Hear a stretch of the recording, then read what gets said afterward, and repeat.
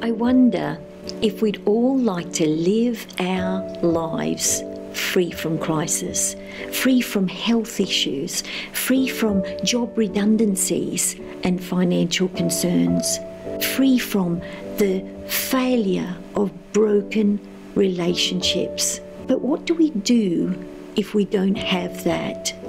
What do we do when our life's littered with shattered dreams? What do we do when life just doesn't turn out the way we'd planned? It was the summer of 2009 when my husband and I found our healthy, active 18-year-old son had died.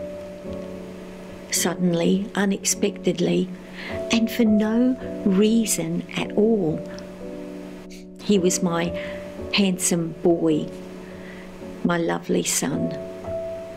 He was our only son.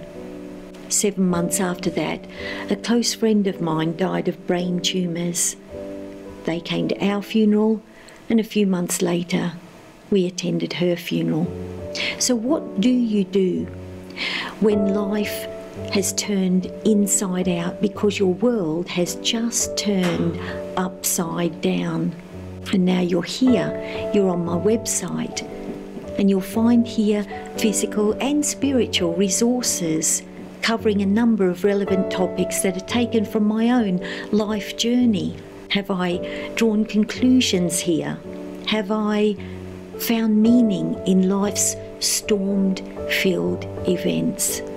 Have I found the answers to the toughest questions ever to be asked in this life? Sometimes answers can't be found, and yet at other times we really can have answers. So come with me now. Let's follow the breadcrumbs and let's journey together into the unexpected, because I'm offering you hope here, and it's a hope that we can have to rebuild our broken worlds.